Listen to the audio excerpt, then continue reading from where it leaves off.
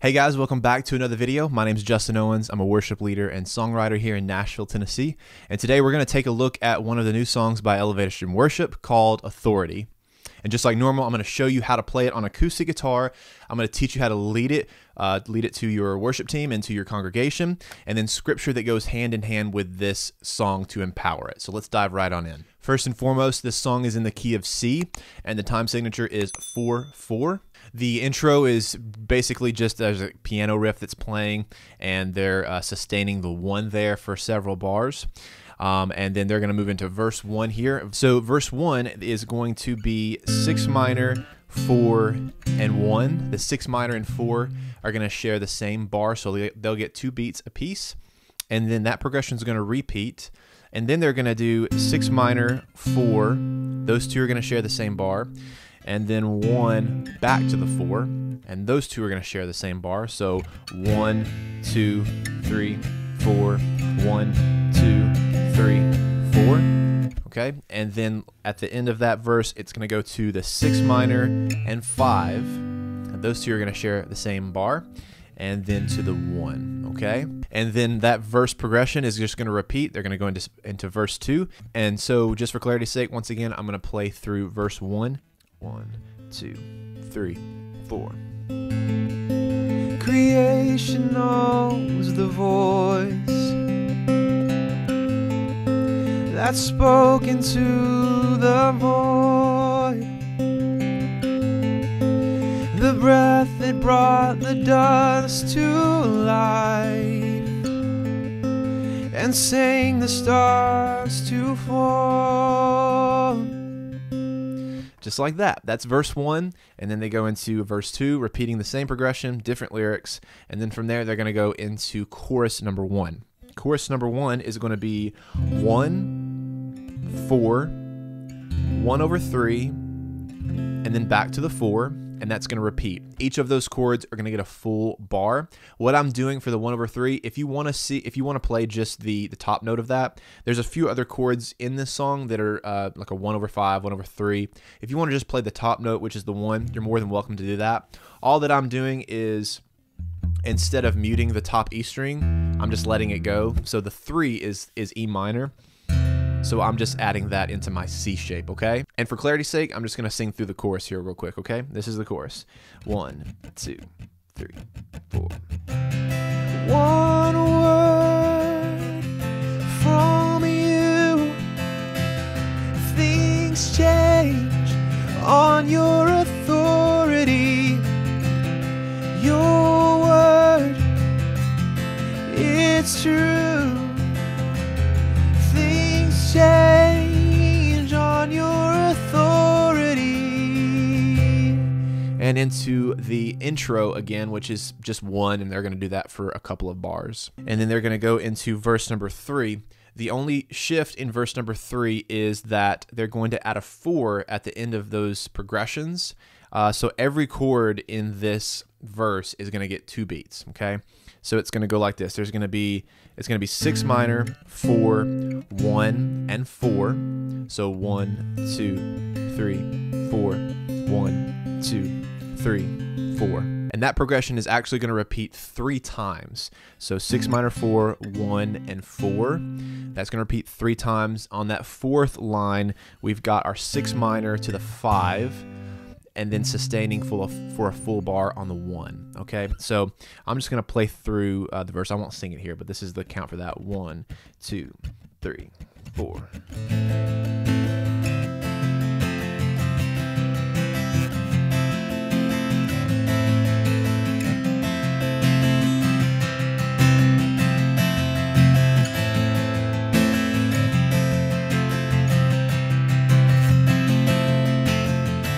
To the 5, and to the 1, 2, 3, chorus.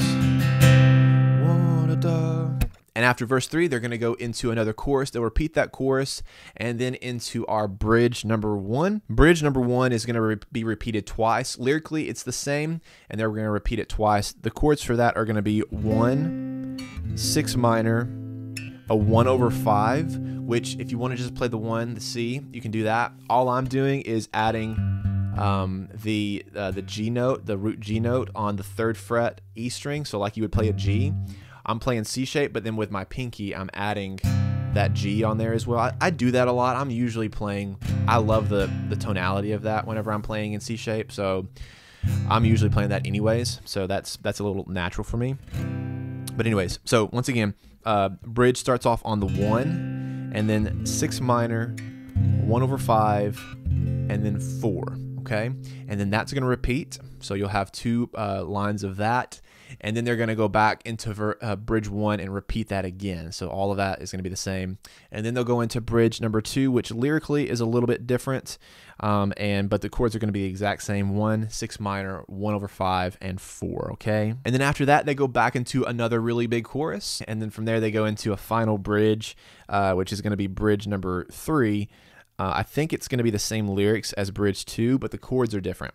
And if I hadn't already mentioned, all of these chords are going to get a full bar, but these are the chords for bridge number 3, okay? It's going to be 1, 4, 1/3, and 4, so the same chords as the chorus. And then that last line is going to be a 1/5, or you can just play the 1, 6 minor, 1/3, and then they do 2 bars of the 4 and then end on the 1, okay?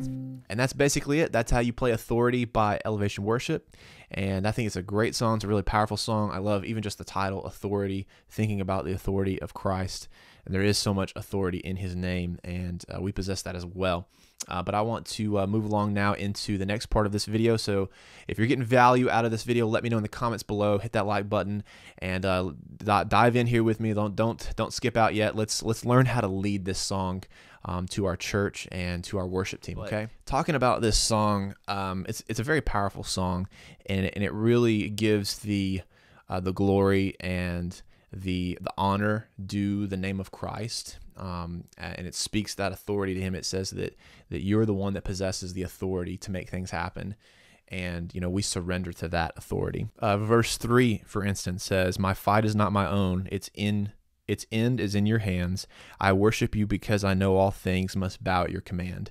And so there's an acknowledgement of the security that we have in Christ. And it talks about the power in his voice, the power that he possessed and had, the authority he had to be able to speak creation into existence, to be able to drive darkness out, and to know that that's the same God that resides in us and gives us that same authority and power through the work of the Holy Spirit to be able to see the will of God come to life through our obedience, right, and our acceptance. And there's another Elevation song here. We're going to do a tutorial on that one next. It's called Available. This one is equally another powerful song, and it's a song of surrender. And so maybe if you are sharing this with your church, the way that you can empower your worship team and your congregation is to understand and know that the Spirit of God, that same power that spoke existence into existence, even the word existence, that spoke time into existence, he lives in us as believers. The Holy Spirit, that same power resides in us. And there should be, we should be able to take comfort in that. We should be able to take security in that, to know that if God is for us, who can be against us? As the bridge says, "For if my God is with me, who have I to fear? I will not deny him the glory that is due to him," right?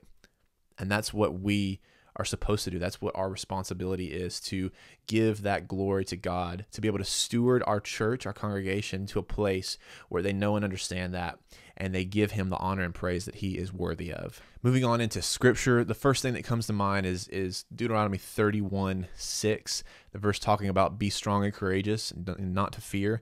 And I'll actually read it so that so I don't butcher it here. It says, "Be strong and courageous, do not fear or be in dread of them, for the Lord your God who goes with you, he will not leave you or forsake you." That is a promise from God, and it is yes and amen because of Jesus, right? Another scripture would be in, I believe it was 1 Samuel. I think maybe chapter 24. We're actually reading through First and Second Samuel right now at church in our small group, and talking about the story of David and Saul.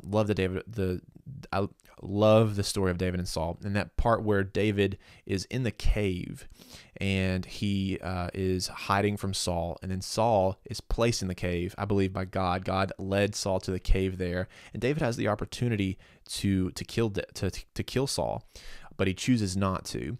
And I believe it's because David, he recognizes and accepts that God anointed and appointed Saul as king over Israel, and that hadn't changed yet. Saul was still the king of Israel. And so he was choosing not to kill Saul, not because, I would say because he was afraid or because he was fearful of what might happen. I'm sure that was all a part of it, but additionally, because he honored the Lord and he put his faith and his trust in God and not in his circumstance. And in the end, God had the ultimate authority, say, sovereignty, control over who was king of Israel at the time. And that is faith. That is trust. That is. I can't even imagine what David was going through at that time to be able to say, you know what, I'm not going to kill Saul because it's not my place. Wow. That was ultimate faith and belief in God, and it was belief in his authority.